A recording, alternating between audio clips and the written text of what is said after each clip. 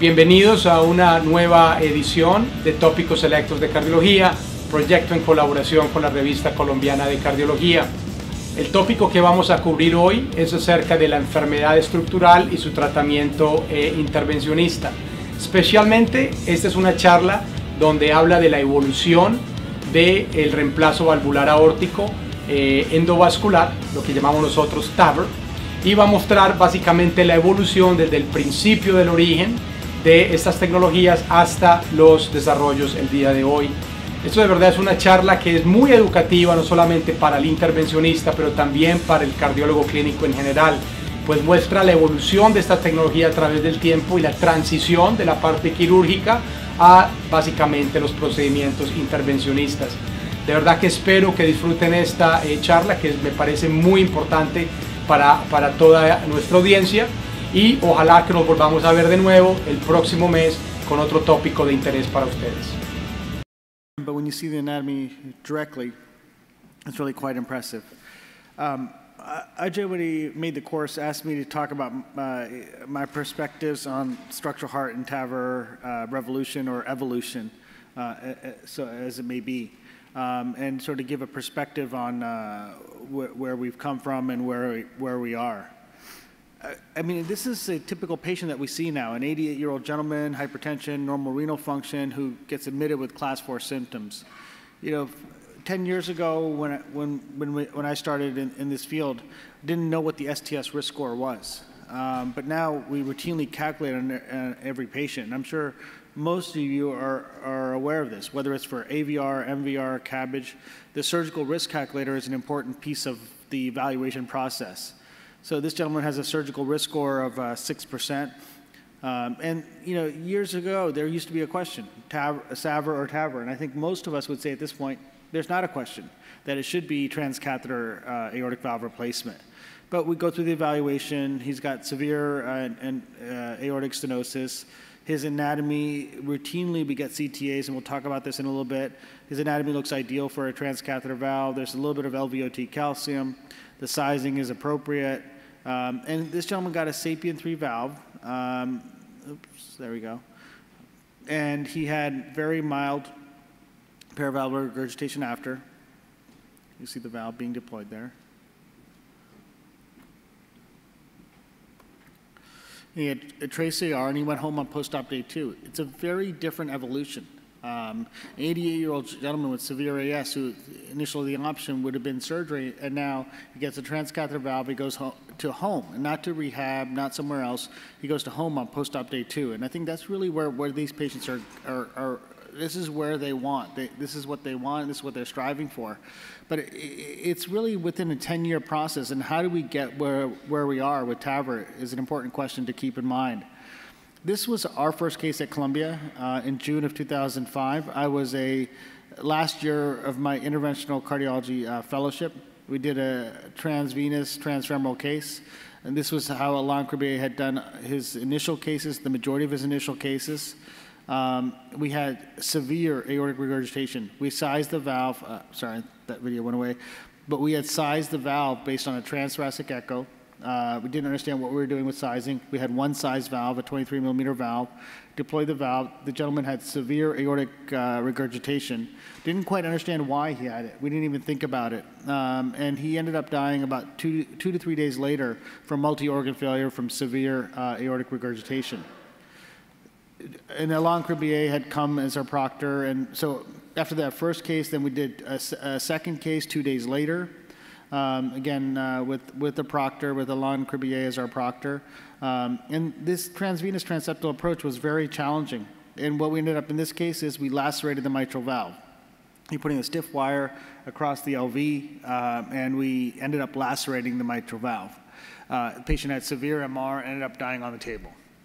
And these were our first 2 cases, and I remember sitting in Marty Leon's office after the second case, and Marty called Larry Wood, who you guys may not know, but he was sort of he heads the transcatheter program at Edwards. At this point, he was sort of directing the research effort, and Marty, I remember sitting there, and Marty saying, either you have to stop this trial or I'm going to stop it, basically saying I'm going to call the FDA. because this wasn't a viable procedure. And even if you could manage to do it, the feeling was this was not a reproducible procedure. There was too much going on, and it was not a viable procedure. So at this point, this was the Revival 1 study, which never got published or never got really discussed, and we sort of forgot about it because we didn't want to remember it. And the trial stopped, and it was decided that we weren't going to proceed any further at that point. And it was officially stopped 2 days after that, but it was really stopped after our second case. Bill O'Neill had done about 5 cases, but it just wasn't a reproducible procedure. And then, so Edwards iterated and redesigned, and it became what the procedure is today. It was a retrograde procedure, like a balloon valvuloplasty. And this was the Revival 2 study. This was our first patient. About 6 or 8 months later, in February of 2006, and it was a retrograde transarterial procedure. And we did well for about the first 8 patients. Then patient 9 in the Revival 2 study, the procedure went well. It was overall patient 10, but on extubation, patient had hemiparesis. And we did a cerebral angiogram, sort of slow flow, microemboli. But the patient never recovered, had dense neurologic deficits, discharged rehab, but died about 5 months post-procedure. And so this is when our first experience locally with embolic complications and understanding that this is a real problem with this procedure. This was the next patient. And this video has been shown multiple times. Oh, let me just play it again. Sorry. It looks like a gunshot wound. And this was trying to put up a 24 French sheath. We tore the iliac, and we never got to the procedure. This gentleman fortunately survived, but he never got his valve replaced. He had an aorto bifem graft that restored flow. But we learned that the iliac angio was not adequate, that we had to look at CTs. We had to look at calcium, and we had to understand what the anatomy looked like. And these devices were large and bulky at that time. And that was our first experience, and we became experts in looking at images. Although the radiologist looked at the CT, we also reviewed it every time to see whether we can get access. And this is an ideal access, and we don't really question it. But there were many patients like the access before where there was a lot of calcium and understanding what the limitations of the device were. And then this was our next patient. I'm sorry. We had one good case in between, but this video won't play, but this was our patient number 11 in Revival 2. And we ended up dissecting the aorta. We couldn't cross the valve. The initial device was basically a valve crimped onto a Z-Med balloon, so a valvuloplasty balloon. And you can, even though the video doesn't play, you can see we created this ascending aortic dissection. So in those 4 cases, we had embolic event, aortic dissection, and a major vascular complication in the iliacs. And it was not a great series of cases, but this was our experience in the Revival 2 study. 29 retrograde transfemoral. We had 5 major vascular complications, and they weren't trivial ones. We had 3 iliac convulsions requiring aorta bifem and 2 aortic dissections that died. Of those 29 patients, we had procedural deaths, essentially in-hospital deaths in 5 of the patients. So it takes a lot of effort and time and patient courage to continue this data and accumulating this data. But we learned a lot with these feasibility trials, and that's the thing to keep in mind. When we get to the mitral space, we shouldn't have this expectation that the mitral device are going to work. These trials are feasibility trials, and the term feasibility is an important one. And you're going to learn. You're going to learn whether it works, whether it doesn't. And a lot of these cases are not going to go well. And we learned that early on with transcatheter valve. So we got alternative access. This is our first TA approach. In December of 2006, I was a first-year attending. Patient did well. A patient was extubated in the OR, but just never recovered. It was a thoracotomy, and it was a frail 80-something-year-old woman that just never recovered. And we learned that although the procedure may be a success, the case wasn't a success. The patient ended up just not recovering and having a major event. This was a case later we did, and this was about sizing. We, on 2D transthoracic, we measured 25. we put a 26 millimeter valve, and unfortunately this video doesn't play, but this patient had severe AR. We thought there's no way this was a 5'4" woman. And it's probably a bicuspid valve. I don't know at this point what it was, but it was not a tall woman. It was a small woman, and she had severe AR, but we just never thought it would be bigger than a 26. But we had measured it on a transthoracic, and she ended up going to surgery for her aortic valve replacement. This valve was removed, and another one was sewn in surgically. But we learned a lot that at this time. You know, the annulus is not a circular structure. That, you know, when you're looking at a 2D echo, oftentimes we're measuring where this red arrow is. And, you know, we really need to understand that it's not circular, that it's elliptical. We started to use biplane TE, but use of TE and CT, 3D TE and CT really wasn't there in the early stages. It was because of sort of the evolution of the structural heart field that imaging sort of really evolved and caught up. And now it seems so straightforward, and it seems like, why did we do those things? It was stupid. But it was that we didn't understand the anatomy, and it was, although we were working with our surgeons, we didn't have the technology also to image this. And Mark showed you very nicely all of the imaging and looking at it from an anatomic perspective, but how do you do that in a patient? And so the use of CT and 3D TE evolved to understand that we need to look at the annulus in a three-dimensional model. So these were all of these things happened in the feasibility phase. And then in May of 2007, we enrolled our first patient in the partner trial. And it's important to keep that in perspective. We talk about the partner trial. That trial is outdated. It's a 10-year-old study. The first patient was enrolled 10 years ago. When that trial was started, only 3 sites of the over 20 had ever done a transcatheter valve, and our learning was very limited. We didn't understand how to size. We didn't understand vascular complications. The devices were large. And you know, we really moved forward relatively quickly with the trial, and we compared it to surgery. And our first coronary obstruction was in our patient 61 in June of 2008. And you know, John Webb had published in Circulation the fact that it was the native leaflets that occlude the coronaries. But we learned these things early. We learned over time what occludes the coronary. It's not the prosthetic valve, it's the native leaflets. So you have to imagine where the native leaflet is going to sit when you do a transcatheter valve. And so you took a lot of measurements: height, width, diameter, the length of the leaflet, the location of the left main, and you have to model in your head, where is that leaflet going to sit? And you got to define the anatomy of the landing zone and the entire structure. But the devices also started to evolve. You know, as I said, the original device didn't have a nose cone. It was just crimped on a balloon. But we learned that able to cross was easier when you had a nose cone. Aortic complications were less when you had a lower profile device. And this was, in 2016, SAPIEN XT, we started the PARTNER 2 trial in intermediate risk patients. And when we talk about intermediate risk, that was really 6 years ago. And the first device that got approved in the US was in 2011, was the original SAPIEN system with the Retroflex 3 system.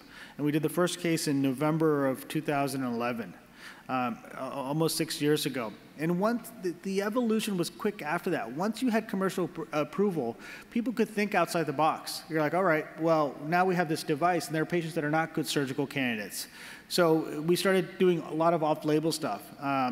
The next month, we did our first valve-in-valve for bioprosthetic AS. 2 months later, we did our first double valve-in-valve for failing aortic and mitral bioprosthesis from a transapical approach.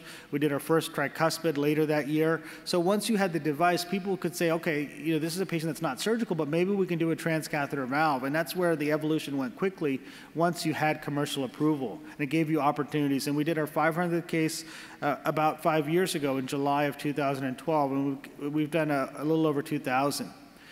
Over the last 6 years since approval, or 5 years since approval, the devices have evolved, and we're now on our 3rd generation devices. The SAPIEN 3 and the Evolut R are the commercially approved devices in the US. And that's important to keep in mind. But to get here, we had to get an evidence base, and it's one of the remarkable things. I mean, when you talk about the structural heart field, the real change has been in the evidence.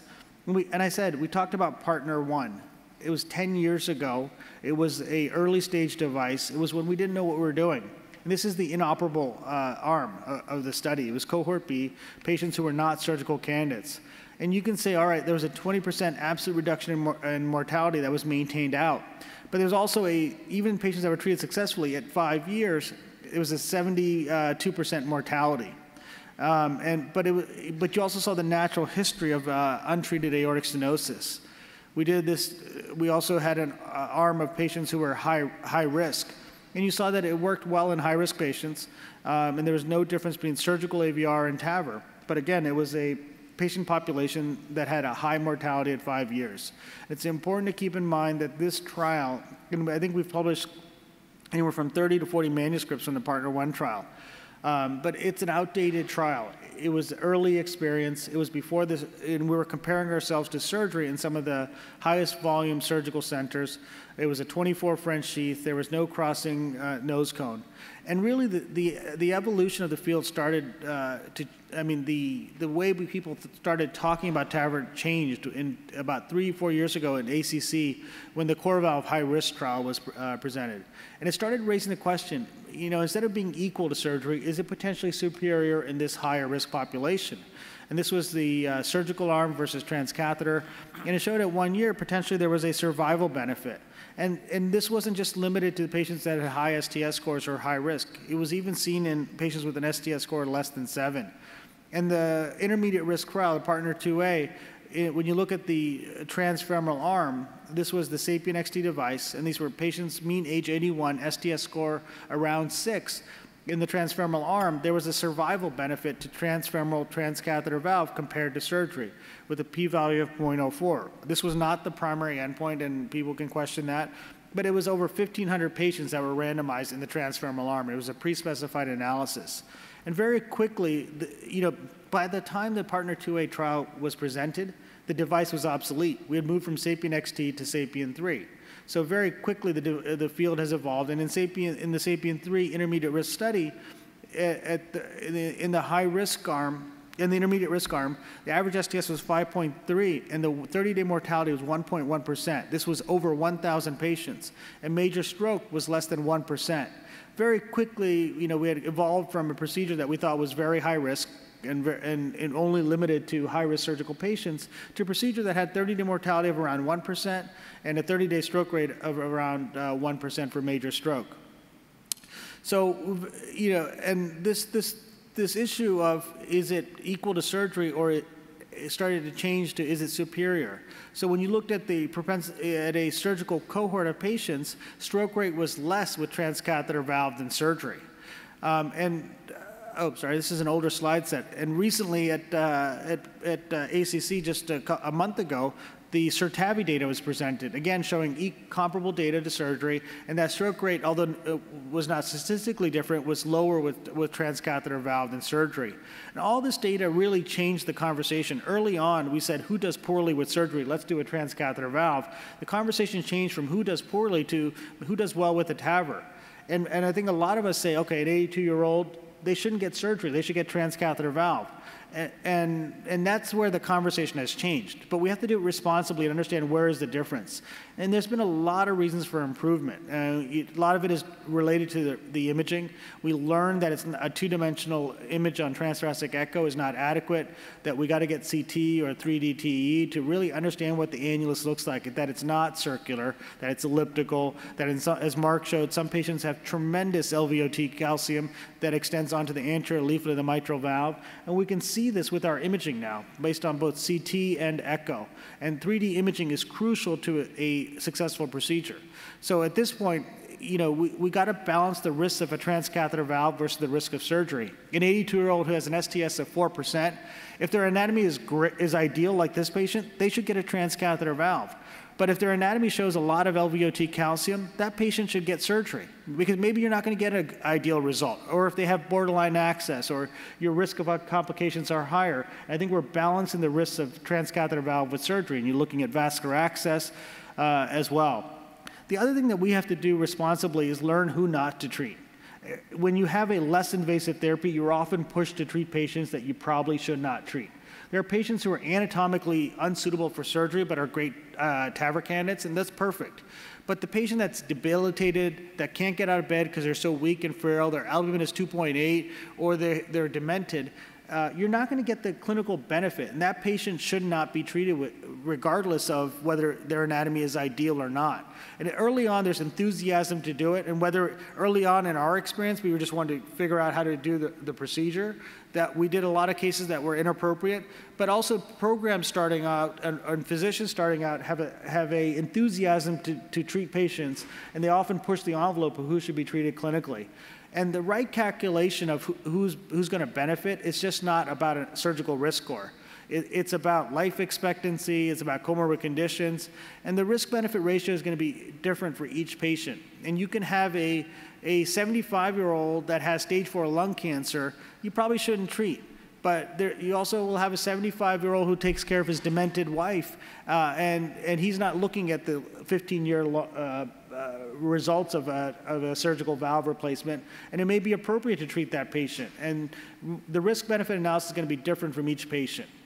And the other reason that outcomes have improved is the devices have just iterated. And over this last 10 years, we've developed a new technology that's been disruptive. It's changed the field, and I don't think anyone can argue that. We've gotten a large evidence base, and we've said that patients that were not only are we treating patients that were getting surgery, but we're also finding patients that never got referred for treatment. And I think that's one of the biggest things. The surgeons always had this population of patients that got surgery. But beyond that population, there were a ton of patients that just never got referred for surgery because no one wanted to go through open heart surgery. Clinical outcomes have improved through device iteration and refinement of procedural technique. And the guidelines have changed. Just last month, the new ACC/HA guidelines were published. There's been a lot of improvement in imaging, and there's been rational dispersion of technology from these initial clinical trial centers to now over 500 sites that are doing transcatheter valve. And this concept of a heart team has really evolved, and I'll talk about that in just a bit. And the role of the heart team is to provide optimal care of the patient independent of physician bias. And it goes from preoperative assessment to procedural care. And the reason we need a heart team are several. And these are different arguments. Physicians are self-serving. An interventionalist wants to do an intervention, and a surgeon wants to operate, because there are financial motives. And physician egos interfere with decision-making often. People are going to believe what they believe, and they're going to push their particular case. But also, more importantly, in complex cases, different perspectives can help with decision-making. You can think outside the box. Well, maybe valve-in-valve is appropriate in this patient rather than a redo surgery. And the complementary skills can be useful in different procedures. But there's a lot of factors that affect the heart team decision. And you'll see this as you go out into practice, the physicians on the team. The heart team in concept works really well. It is great. But in some patients, in some centers, the CT surgeon is the strongest person. In other centers, the interventional cardiologist is the strongest person. And who dictates that heart team? And in some centers, there are 3 interventional cardiology groups and 2 surgical groups. So who's on the heart team and who's strong? And you're going to see that it's going to vary. And it's the dominant physician that often dictates the treatment algorithm. And team strengths and weaknesses, and we've seen this from the Syntax study and others, that some centers are really good at PCI but not great at surgery, and other centers are really great at surgery and not good at PCI. And so people have to understand their strengths and weaknesses and their limitations, and that's going to often dictate things. And hospital politics and finances, and those often go together. The surgical AVR is a very profitable thing for many institutions. But transcatheter valve in many locations is not profitable, and that often dictates which are most used. And the role of the heart team has evolved. Early on, it was like, okay, we just got to make sure we're treating the right patient, and how do we treat them? But now it's become different, and we're talking about different skill sets and complementary skill sets and patient selection. That's the role, especially as we go down to a lower risk population. It's more important for the heart team to give a balanced perspective to the patient to allow the patient to make a decision, whereas early on that wasn't the case. Now it's really about, okay, what's right for the patient? Let the patient make the decision. But there are a lot of challenges. you want to all sit together, the two surgeons, the interventional cardiologist, the echocardiographers, your PA, but who's going to pay for all that? Who's going to, for 2 hours a week, review the 10 cases that you saw that week? Who's paying for their time? Because none of this is reimbursed time, and there's a lot of financial limitations. And, the hospitals have to be willing to support this if we're going to do this going forward. And, there's still a lot of unanswered questions, and I don't have time to go through all of this, but from valve durability to what risk profile do we use, which valve do we use? We have 2 commercially approved devices. Within a year, we'll probably have a third. And so how do you choose a valve? If a center is doing 20 cases a year, should they use more than one valve? How do they maintain the learning curve? And then these evolving indications from low risk to valve-in-valve to bicuspid valves to moderate AS in a cardiomyopathic ventricle to asymptomatic AS. There's a lot of things that are going there. And the final thing is who should do the procedures and how do we train people? And there's this journey to becoming an interventional cardiologist. And how do you get training? And that's what all of you are asking. There's some of you that are interested in structural, some of you, many of you are not. But, how do you get training? Do you need a dedicated structural year? If you're going to do so, how do you choose a program? And if you're going to choose a program, we haven't standardized volumes. We have for PCI that you should do 250 as a primary operator, but we haven't said that really for a structural heart program. Who's going to set those standards? Which society is going to lead that effort?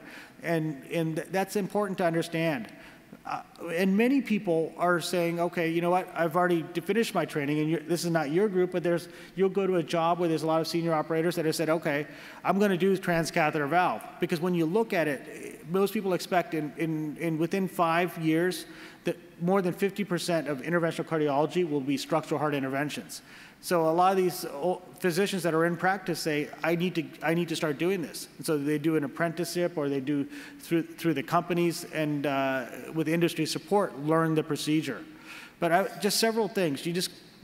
Whatever you're going to do, become an expert at coronary intervention first. The catheter skills are invaluable and will serve you well. Understand the disease that you're treating. It's not just a procedure.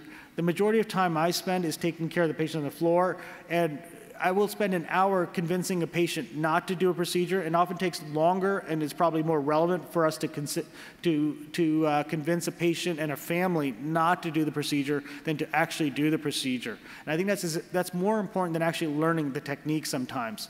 And the reality is there's a lot of structural heart interventions. Mark went through the entire anatomy, and it's remarkable.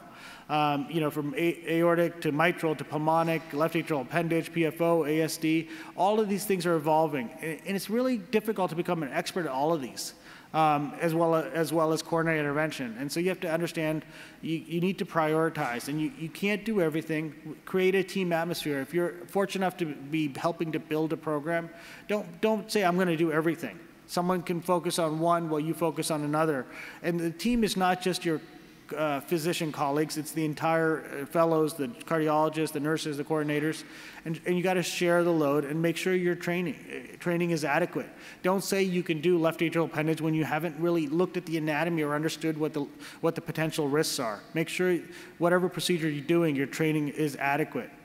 And so when you're trained, you got to find a job, and that's one of our biggest challenges. We train 3 structural heart fellows a year. Some international, some local, but you got to make choices, and you got to make compromises that fit within your sort of family life and other things. And you're going to go for an academic job or a private job, and there are pros and cons to both. There are some private jobs that have higher volumes than the majority of academic jobs, and these private jobs are involved in clinical trials. Understand what you want to do. Are you trying to find a job where all you do is transcatheter valve, or all you do is interventional cardiology? That's harder to do. And if you're looking for that job, then you have to make compromises on location versus opportunity. You might find the ideal job, but it's out in the Midwest. But you might want to, your wife or your husband may not want to live in the Midwest. So you got to make compromises, location versus opportunity. And dedicated structural versus a mixed practice. And you got to evaluating the opportunities. When you go out to look at an opportunity, and the hospital brings you out to say, I want you to build a structural program, that's great. But the hospital may say that, but the cardiac surgeon that's there may not want you there. So understand what your environment is. Evaluate the opportunity. Is there a team that's ready to be built there? Although one person may be saying this is what we want, is that what the physicians there want? Are there 2 CT surgery groups and 3 cardiology groups that are competing with one another, and you're going to be in the middle of that fight? And that's what you have to understand. Who's driving the process? Is there a heart team? And is there institutional support? Are they going to fund the imaging person that you need? Are they going to fund all of these things that you want? And then when you find this job, what are the hospitals or your employer's metrics for success? Is it quality? Is it volume? You know, what are the metrics? And understand that when you go there. So I'm going to go through. There's a lot, but you got to get lucky. And you know, and sometimes it's all about right time, right place. I was lucky because I found a job where I had a mentor, Marty Leon. All of you know, was my mentor. But he gave me opportunities, and it was you had to work at the time, but you had to have those opportunities, and you had the mentorship, and it's the right place, right time. And I will tell you, just you know, it doesn't always work, and sometimes you get lucky, and that's all it is. I was, you know, this is a fellows course. I was a cardiology fellow and resident at UCSF. In San Francisco. My boss at the time, there was a lot of focus on basic science. Dwayne and I talked about this last night, and he believed everyone should do basic science, but I wanted to do interventional cardiology. I'd always been interested in structural, and they were not supportive of that, and I decided to leave San Francisco because it was low volume, and I didn't get along, and I wanted to do a interventional cardiology, and I'd spent a year at the VA doing interventional cardiology on my 3rd year of cardiology fellowship, and the opportunity to, and I had just gotten married, and my wife said, she gave me some direction. If I was leaving California, she was born and raised in California, I had either New York or Chicago. Those were my 2 limitations. So I interviewed in New York. I interviewed at Lenox Hill when Marty and Jeff Moses and all were at Lenox Hill. I didn't get the position as a fellow at Lenox Hill. So I decided, you know what, I'm going to come to New York. I'm going to do a 1-year fellowship in New York. I took a fellowship at Columbia, and I said I'm going to come back to California after the 1-year fellowship. I started my fellowship on July 1st. Marty Leon and Jeff Moses all moved to Columbia on August 15th.